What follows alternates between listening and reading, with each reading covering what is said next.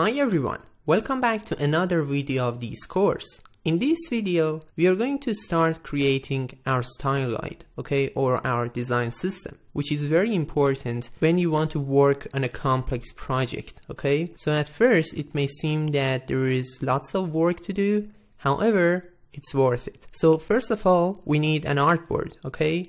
As you can see, I have created a MacBook Pro artboard and I'm going to change its name to colors. Nice. Then let's go ahead and insert a rectangle like this. I'm going to increase the corner radius to make it rounded. Let me zoom in. Let me make it smaller. The width is going to be 5 and the height is going to be 64 for now. And I'm going to change the color to 41, 35 and F3. Pretty nice. Then let me move it to the left side a little bit. And here I'm going to insert a text and let's write colors. I'm going to use SF Pro Rounded.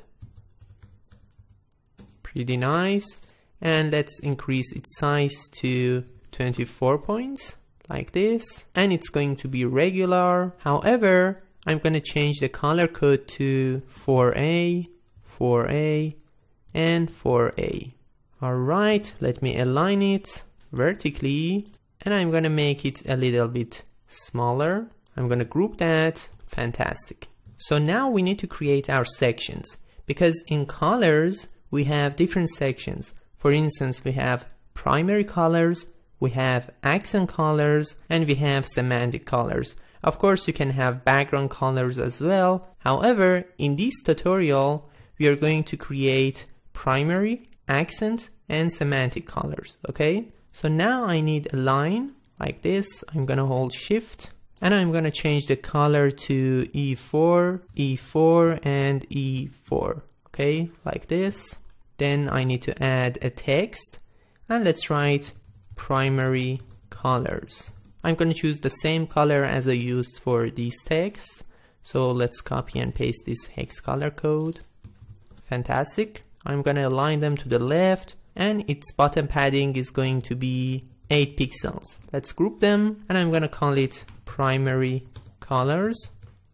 Fantastic. It's pretty nice. Then I need to create a square here like this and let's make it rounded. Fantastic.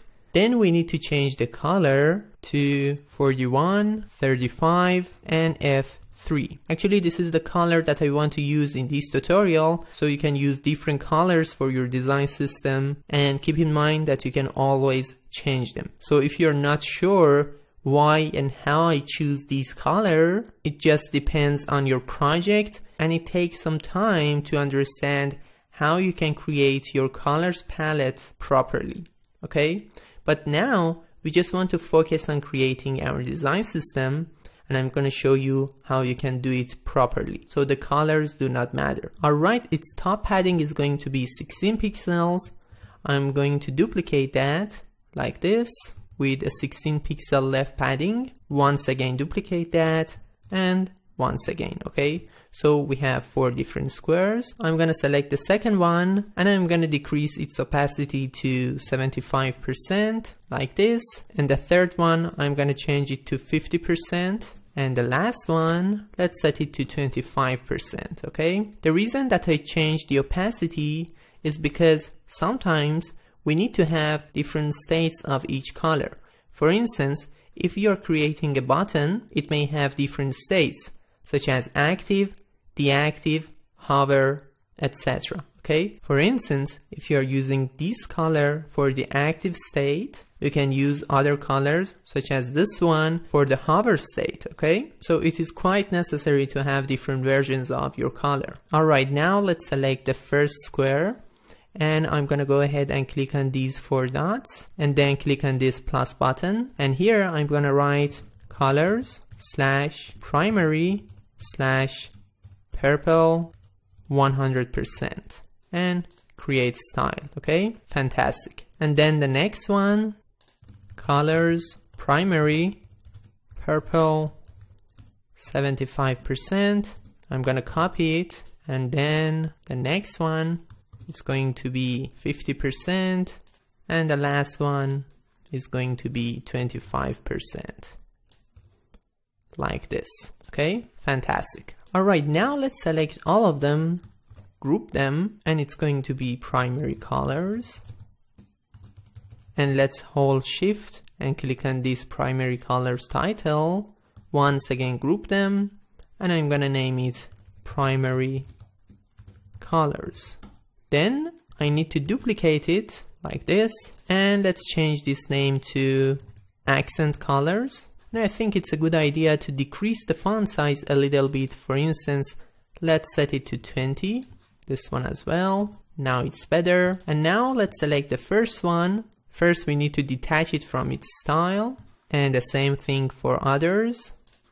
So now let's select the first one and then change the color code to BE5 to F and 2. Pretty good. Let's copy this and I'm gonna paste it for others. Fantastic. And now we need to create the color style for these colors as well. So let's repeat the procedure. Here we need to write colors, accent, slash, let's write purple 1, and this one as well, colors, accent, purple 2, let's copy this, and here is going to be purple 3, and the last one should be purple 4. You can name them as you want, however, keep it as organized as possible, okay? Then I'm gonna rename this group to accent colors. Fantastic, and also this one. And once again, duplicate them. And here is going to be semantic colors. First, we need to detach it from its style. And we don't need this last one because we're going to have only 3 different versions. So let's select the first one. I'm going to change the color code to FF, CF, and 5C. Okay, I'm going to copy this and let's paste it for others. Alright, now let's go ahead and create our color styles.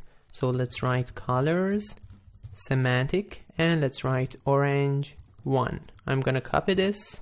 The next one is going to be orange 2, and the last one orange 3.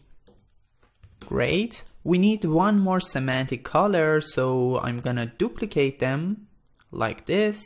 Again, we need to detach them from their style like this. And let's select the first one. I'm gonna set the color code to 0084 and F4. Okay, let's copy this and paste it for others. Fantastic. Now, the last step is to create our color style. So let's write colors, semantic, blue 1, and then blue 2, and finally blue 3. Alright guys, we are almost done. However, I'm going to show you something and we need to customize our color styles a little bit, okay? So now that we have created these color styles with different amount of opacity, we will have some problems if we decide to use these colors on top of a colorful background, okay? Now that we are using them on a white background, we cannot understand the difference. However, I'm going to show you something. So let's create a rectangle here, okay? And I'm going to move it down right below our last group. And if I move it, you can see that actually our colors are changing because we changed their opacity. But we need to do one more step. Of course, for the first colors, nothing changes because the opacity of this first layer is 100%. So how can we fix this? The best way is to choose each one, for example, this one, then go to color style, then edit style, and choose the eyedropper and click on this color, and it's done. So let's do the same thing for all of them. There we go. It's a great technique for creating your color styles because sometimes you don't have all the colors code. So in this case, you can use this technique and then you can change the colors. So I'm going to do the same thing for all of them. All right, and it's done.